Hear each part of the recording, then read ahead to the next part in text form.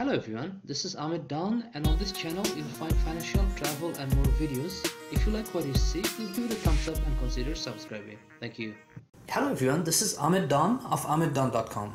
Today I'll have another episode of unboxing video, and I'll be unboxing the RAVPower all-in-one file hub, which is right here. This is not a paid or affiliated review. All my reviews are non-affiliated, unbiased and honest, and I do not provide any affiliated link. So what you are going to get is totally honest and unbiased opinion. Now this is a multifunctional product all-in-one. So let's take a look at the cover, and you can see that this is all-in-one file hub and wireless router, wireless media sharing, and 6700 mAh external battery. So it comes in two different colors, black and white. I picked white color, and the model number of this is RPWD03. And on the side of the package, it just gives you the picture of the file hub, which is there's one Ethernet port and then one USB port, and then there's one SD card slot, and there's not much on other side. So here it just tells you that wireless router, wireless media, and all-in-one hub, and here just the website. Now I have purchased RAVPower products before, and they actually make very good quality products, and I never had any issues or problem with them. This is a multi-product, multifunctional or multi-purpose product in one. So what it does that, let's say you're outside and you can just take any wireless signal, and if you just pass that wireless Wi-Fi signal through this device, then it's going to create its own wireless signal, which is only for you. So the reason you want to do that, because if you are using outside Wi-Fi, then it may not be safe, because the hackers can get easily access to your devices because they're already on the network. So this is giving you much more secure Wi-Fi than just using the public Wi-Fi directly. That's one option. And then you can also work this as a router by entering the Ethernet cable. So some of the hotels, they don't give you Wi-Fi, but they do give you just cable internet or an Ethernet cable. So if you enter that in the Ethernet slot, then it creates a Wi-Fi signal, and you can use that signal. And I believe it gives you access for up to 5 devices. So either you're using wireless Wi-Fi or wired signal internet from the hotel or from outside, then you can have 5 different devices to share. And then also you can use this as a media sharing device, so you can just broadcast your own media, for example video or music, using this small device. But I didn't buy it for these purposes. It has another function, which is you can use this to transfer files or as a hub from your micro SD or SD card to your portable hard drive. In general, if you need to do that, let's say if you're traveling and you want to back up your micro SD card or SD card, then you'd require a laptop or another device to pass those, use as a hub to back it up on your portable hard drive. But with this device, you don't need to keep your laptop or any computer. You can just use this device to back up your SD cards or micro SD cards to your portable hard drive. So that's the purpose. That's my purpose of buying this one. And then because it's giving you the battery, external battery or power bank, and then wireless router, I'll be using for those as well, because I'd be much more comfortable using my own Wi-Fi signal rather than public signal. So let's do the unboxing, and then I'll share some more settings and features from the actual product. So for now, we'll just take it out and see how it looks. So I just removed the cover, and I'll keep it here for now. And then we have another box, and then let's just open up this box. So it looks like it's gonna come out like this, and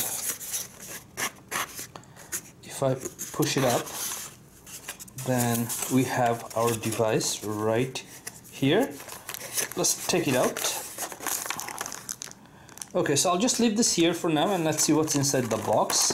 Okay, so they're giving a USB cable, and then looks like there's a small brochure, and the box is empty, so I'll just leave the box here.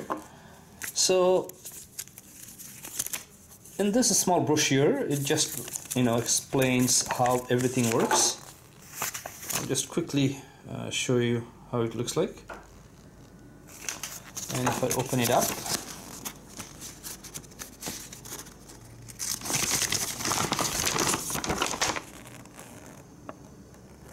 okay, so it looks like they gave you a very detailed illustrations and explanation how this thing works. And I'm not going to go over all of these, but what I'll do once I go through charge the device, then I'll show you some of the features which I find useful, or which it's good to share. So let's look at this one here. So here is the RAVPower FileHub. It's hard to believe how tiny this one is. This is a really small product, and you can see that there's the Wi-Fi signal dots here. So when your Wi-Fi is working, this should be on. And then here's the micro USB port, and then we have the SD card slot, so you can insert SD card directly. And if you have a micro SD card, then you're gonna have to use just micro SD or SD adapter. And then here we have the output for these. Let's see how we open this. So it looks like to open it, you have to just insert your finger or your nail a little bit in there, and then push it up. Looks like a little bit difficult to open, but I guess that's the way they made it. Okay, so when you open it, then you have the Ethernet cable port, and then you have the USB port. Just to show you how small this is, I'm going to give you a comparison of my two other power bank. So this is my 1675 mAh RAVPower power bank, and this is this one looks like 6700 RAVPower power bank. And then I have another one which is right here, and this one is 5000 mAh. Okay, so let's compare with the 1675, yeah, 16750.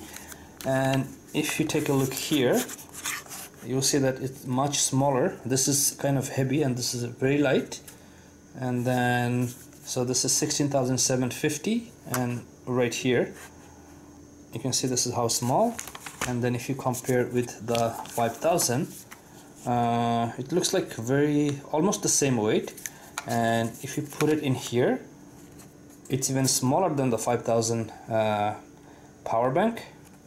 And then if you look at the 6751, another RAVPower, then it looks like very close to this one.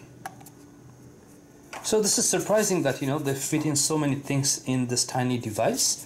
So I'll just charge this, and then I'll go to the next section of the video. Thank you.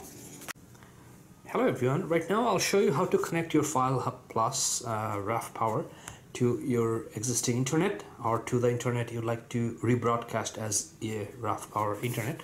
So the first thing you're going to do, just turn this on by pressing it for a few seconds. So 1, 2, 3, and then you'll see these lights are showing up, and then just wait for a few seconds. You'll see a steady blue sign, internet sign right here, Wi-Fi sign, and then this will change to flashing blue. So that means it's just connecting to